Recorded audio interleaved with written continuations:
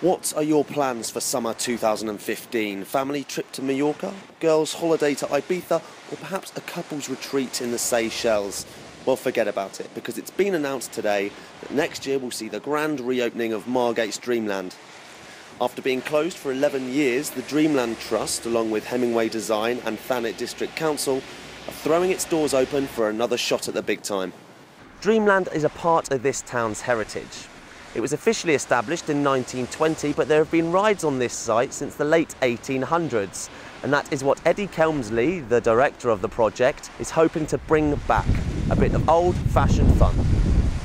We were determined to nod to the past, but with a modern twist, and capture people's emotion and deliver that emotion for the next generation. So when people remember the fun they had, the innocence, just that kind of ability to really let your hair down and have a good time, that's what we want to capture, and that's what we want to deliver for generations to come. It sounds good, but the big question is, will it work? I asked people who live in Margate what they think.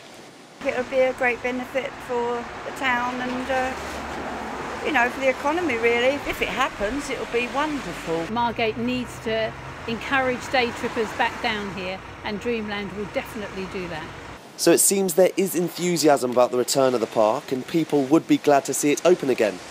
But with the plans still to be finalised and a whole lot of work to do, we'll just have to wait to see if Dreamland can become a reality.